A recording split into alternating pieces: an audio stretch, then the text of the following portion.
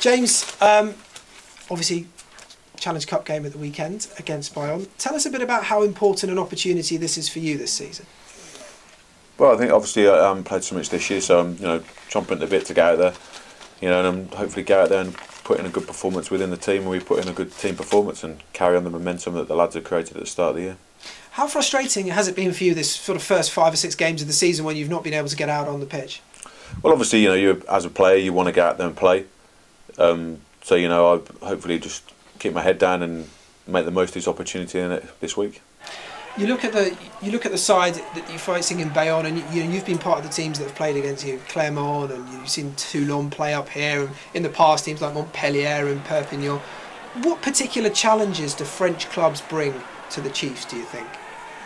I think there's always an element of kind of a bit of unpredictability with the French teams, and they can turn it on at a moment's notice.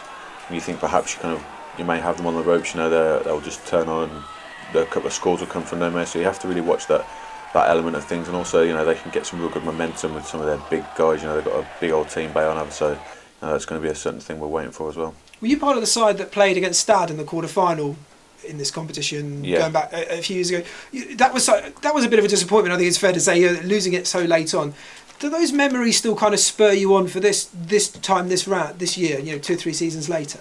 Yeah, they definitely do, and hopefully there's a few lessons we learned through that period of the team that we've taken on board over the last few years, and hopefully the lessons learned, as well as the little burning thing of when you perhaps didn't succeed, helps you through. So both those things. Obviously, the first group game, really important, isn't it, to get off to as good a start as possible? Yeah, you put down a little mark at the start of the group. There's only been a few teams in each group. A few good wins here and there can pick up some points, will put you in a good position towards the end of the competition, and particularly being the away games, you pick good points up there, make a big difference. I guess as well, momentum must be key, because obviously yourselves have the first 15 or the team that have been playing so far in the Premiership have had a good result lately. I'm guessing there'll be a few changes and some other players will come in. You've got to keep that going. There's pressure on you guys then, isn't there?